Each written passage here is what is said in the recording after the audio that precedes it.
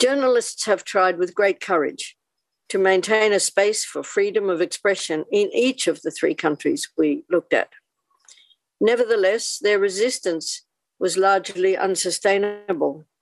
Many have been killed, others disappeared, others brutally attacked and tortured, as was described.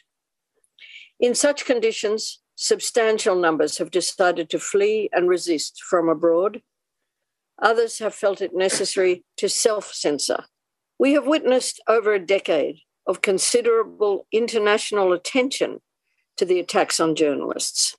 Yet, the problem remains and appears to be growing worse.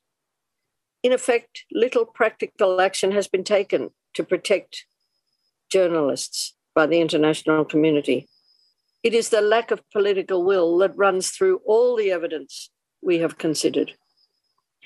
Therefore, the issue that must be discussed internationally, how can the political will of the people in each country be supported so that governments are forced to respond and freedom of expression can be developed and maintained while journalists and media workers are protected?